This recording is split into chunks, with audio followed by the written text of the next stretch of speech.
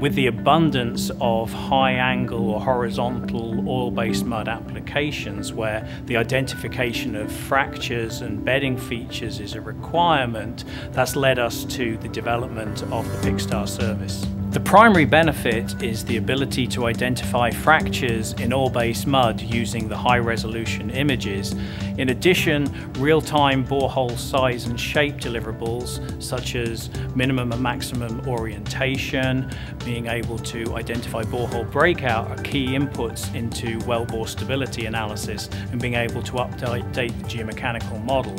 And finally, the ability to identify the borehole size itself is a key input into total cement volume calculations and being able to optimize the completion program by being able to locate the best placement of packers.